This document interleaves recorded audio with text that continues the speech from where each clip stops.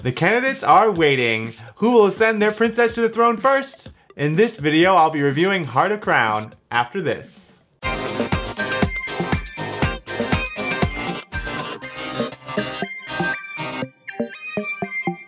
Hey there, it's Theo from Geeky Gamer Guy. On this channel, I do all things board games, from top 5 lists of a specific topic, playthroughs, reviews, hey, like this one, to how to plays, called P plays, where my shirt disappears. Where'd it go? Nobody knows. And I show you the full rules of the game at hand. So if you don't want to miss out, think about subscribing. The throne is vacant and ready for a new ruler. Let the competition begin.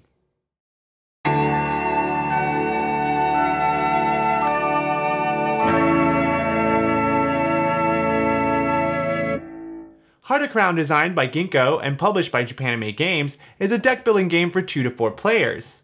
Players will race to get their back princess to the throne first. At the beginning of the game, each player is given 7 farming village cards that generate coins and 3 apprentice maid cards whose sole purpose is to clumsily foil players' plans. And good china. Players must first amass enough coins and some territory to be able to back a princess.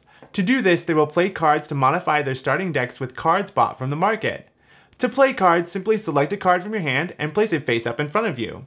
If the card has no directional arrow, then that's the only card you can play this turn. But if the card has at least 1 yellow directional arrow on it, a player can chain it with another card in their hand. Cards can be chained as many times as available to do so. From there, the player can take the coins generated to buy from the market. The market comes in 2 different parts. First, the static market has cards that are always available for purchase. Most give some form of currency when played, like the city card that generates 2 coins, or on the flip side, the senator that provides 3 sentient points. More on this later. The other side of the market consists of different cards pre-selected and shuffled together before the game starts. Some cards will be unavailable at the beginning of the game, but 8 types will always be up for purchase. After a player amasses enough wealth and land, they may want to hold off buying more cards and instead choose from the available 6 princesses to back. Each princess possesses their own special ability, like Princess Clam Clam, who reduces the buy cost of all cards in the market by 1. Oh, she got that Groupon, girl. Well, Princess Lula Nasayaka gives a player a head start on sentient by providing 6 sentient points right from the start.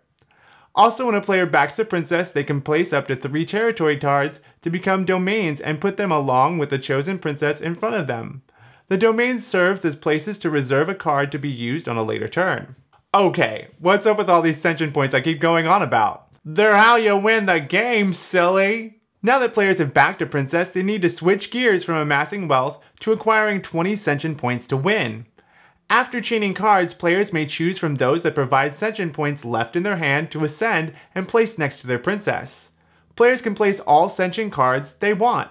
The first player to 20 sentient points triggers the coronation ceremony and the final round begins. All other players get 1 final turn to reach 20 sentient. If not, the player that triggered the coronation ceremony ascends their princess and wins. Otherwise, those players that did reach 20 sentient points race to be the first to get 30 sentient points to win. This game is so cute and enchanting. The theme is spot on.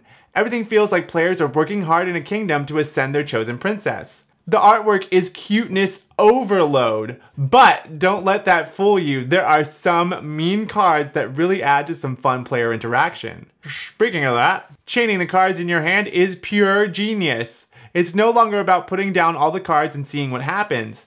Now you have to think about how you place them to maximize your hand. It's so satisfying to get a hand that makes a long chain. The base game alone has a wide variety of cards to give a massive amount of replayability. The rulebook has many different pre-made sets for you to play with, or you can shuffle the included randomizers to construct a unique game.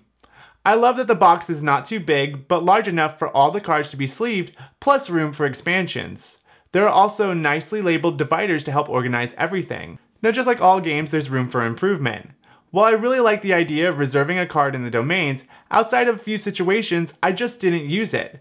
There are a few cards that make having the cards in a domain almost pointless because they can be easily destroyed and discarded quickly. Lastly is the endgame coronation ceremony. While I like that everyone gets a final chance to catch up to 20 sentient, I don't like that there's potential for player elimination before the game is over. I would have just rather the game be a race to 20 sentient and someone wins. or the final round gets triggered and another player also reaches 20 ascension, then all players race to be the first to 30 ascension, instead of possibly leaving players behind who now have to sit on the sidelines and watch. Don't let those things stop you from checking out this game. It is by far one of my favorite deck building games I have ever played. Rating 8 out of 10.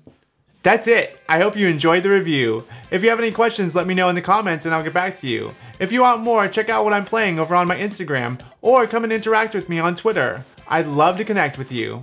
Also, if you haven't done so already, don't forget to like and subscribe for more.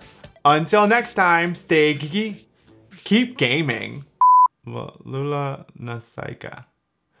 Lula Nasayaka. Lula Nasayaka. La Luna. Lulana Saika.